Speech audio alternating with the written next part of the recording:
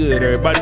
It's your boy, O'Shea Duke Jackson, back at it again with another episode of The Celebrity Junk. Demo, white folks music! I'm gonna be honest, white men have the advantage over black men all over the world, even in Africa.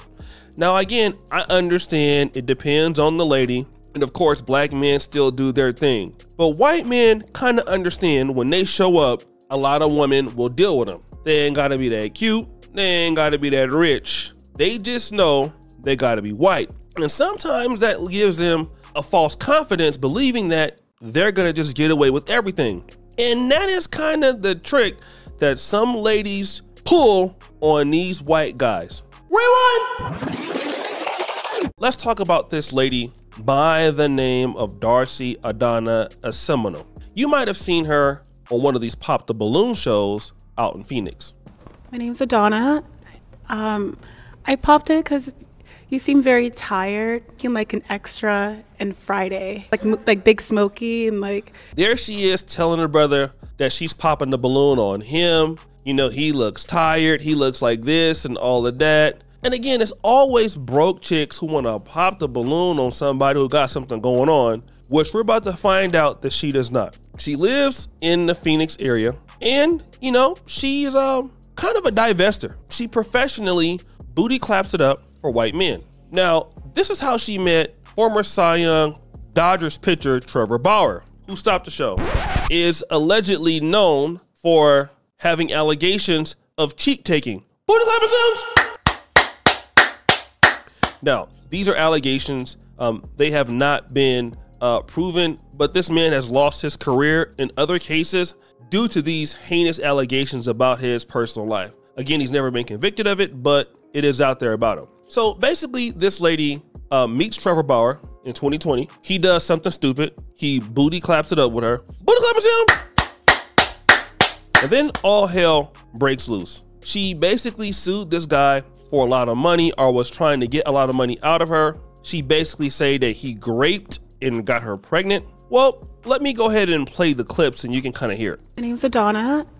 I popped it because you seem very tired, like an extra in Friday, like Big Smokey. A woman who accused former Dodger Trevor Bauer of sexual assault has now been indicted. A woman who accused former Dodgers pitcher Trevor Bauer of sexual assault has been charged with fraud in Arizona. A grand jury indictment unsealed Monday accuses Darcy Adana Asemano of fraud and theft by extortion against Bauer and another man. Asemano sued Bauer, saying he raped her and got her pregnant in 2020. Bauer says she demanded money to terminate the pregnancy, but later said she had a miscarriage. Bauer posted a 5-minute video on YouTube responding to the indictment and addressing allegations at large for the first time in months. Here's the thing, she never had an abortion because she was never even pregnant, and that's corroborated by her own medical records. When I refused to pay her the $3.6 million she was asking for, she made up a bogus sexual assault claim and filed a civil suit against me. In the countersuit, Bauer's lawyers claim she took the money for the abortion and went to Philadelphia to get LASIK eye surgery. There are women that will try and ensnare you and extort you for money. And if they come out with these claims and they smear your reputation, they can destroy your career. We tried reaching out to Asemano and her legal team, but were unsuccessful. Her next court date is next week, and she could face more than 16 years if convicted on both charges. Darcy Adana Asemano has been criminally indicted for committing felony fraud against me and another man. So now she's facing up to 16 years in prison. We had one plain sexual encounter in December of 2020. Nothing that could be considered remotely rough. She initiated it, but don't take my word for it. Take hers. This is a picture and text message she sent me the next morning, explaining why she came on to me. And for months afterwards, she repeatedly requested to sleep with me again. For example, this text from January 7th, 2021. At one point, she even requested a sample of my sperm so she could have my child whenever she wanted to in the future. Now, it's hard to keep track, but she's made at least 4 7-figure demands over the last few years. More than a year after the one time we slept together, Adana retained a lawyer. She then demanded $3.6 million and claimed I forced her to have an abortion, leaving her emotionally devastated and irretrievably damaged by it. But here's the thing, she never had an abortion because she was never even pregnant, and that's corroborated by her own medical records. When I refused to pay her the $3.6 million she was asking for, she made up a bogus sexual assault claim and filed a civil suit against me. In that version of her story, she claimed, for the first time by the way, that there was non-consensual sex, but her texts from the next morning show what actually happened. Remember this text in which she explains why she came on to me?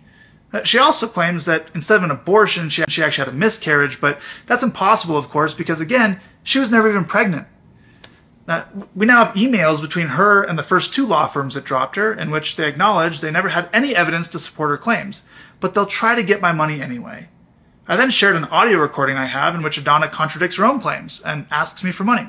In the emails, her lawyers agreed that that's insurmountable evidence, and they inform Adana that they can no longer represent her unless she can provide documentation or proof of her claims. Of course, she couldn't do that, so the law firm urged her to consult other law firms with different standards. Now, Adana has filed more than 10 police reports claiming sexual assault or harassment against other men, including at least one other professional athlete. But after the Scottsdale police completed their investigation into her claim against me, she's the one being indicted for felony fraud. And not just against me, against another man as well. She made up bogus sexual assault claims and attempted to extort him too. And it gets worse. In my lawsuit against her, we subpoenaed a witness whom she knew for relevant documents to use in our case. And when she found out, she immediately made sexual assault claims against him too. Her MO is clear. Lie to men to get their money, extort them if she must, and when they refuse to pay, stop paying or stop giving her what she wants, go to the police, accuse them of sexual assault, and file a civil suit against them to retaliate.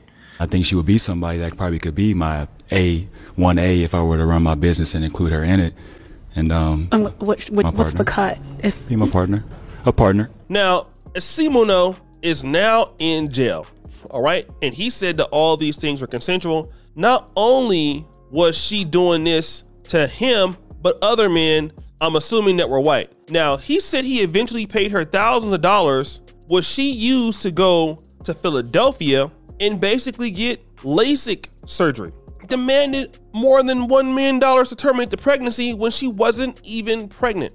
And the reason why I'm saying this is because if this is happening to white guys, and again, Trevor Bauer is a former baseball player. He's still playing in some leagues, but not in the MLB. But let's be honest, he's the guy out there wearing bling, probably trying to shine. He's probably walking around as a regular white guy. And if you guys don't watch baseball, you don't know him. But what about some of you brothers out there who, you have nice cars, you have nice homes, you have a great career, all of these things, right? You're doing very well. And what you're not gonna understand is that chicks are gonna come after you. Some of them are gonna be cool, or some of them not gonna be cool, all right? And then this is what you're gonna get. Basically, as you see in the messages, the lady was like, oh, it's good, I wanna come back and let you booty clap it up again. Booty clap it sounds. Then you clap cheeks with that lady. You be out there doing whatever you wanna do. And now the lady is coming out there saying that, you know what? You did this to me. This is why you can't just start clapping cheeks when you have money with people you just meet.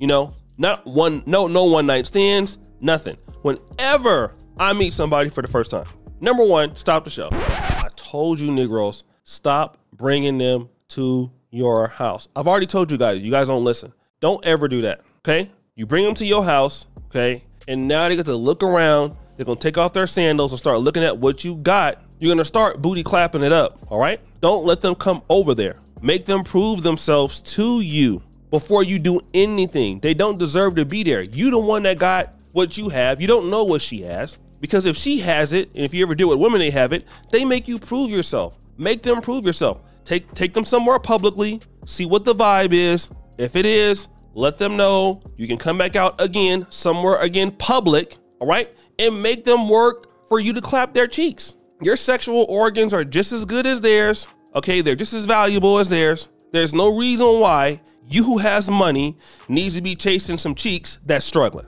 Guys with money and struggle cheeks, we gotta be honest here. It's not a fair trade, okay? You shouldn't have to be out here suffering just to booty clap. Go to OnlyFans. It's cheaper, you don't get no diseases, and you can line yourself up, okay? You can clap yourself. You can clap your own cheeks, literally. So then you got to worry about all this stuff and all these dehumanizing allegations. But now look at her. She about to go to jail for 16 years. I'm going to tell you why. Because she's been doing this to white men. And see, that's the thing. A lot of black guys she can continue to do this and it wouldn't happen. But since she's messing with white Zaddy, oh, her ass is gonna go to jail for lying for 16 years. She gonna get some L's, all right? But that's probably not gonna happen with you. So you gotta protect yourself, okay? Because some brothers might not want to go to the police and all that. I ain't gonna be doing no snitching out here in these streets. I ain't gonna snitch. I'll be snitching like I don't know what. I'll be telling everything. Yeah, she did it. It was her. I'll be on the court bench pointing. So guys, you have to really protect yourself from some of these clappers out here. Don't end up, you know, almost like him. But I'm glad he got revenge on her for trying to basically lie. So guys, what do you think? It's your boy O'Shea Duke Jackson back at it again with another episode of the Celebrity Junker. Put your follow. You do subscribe to the bell. We're out.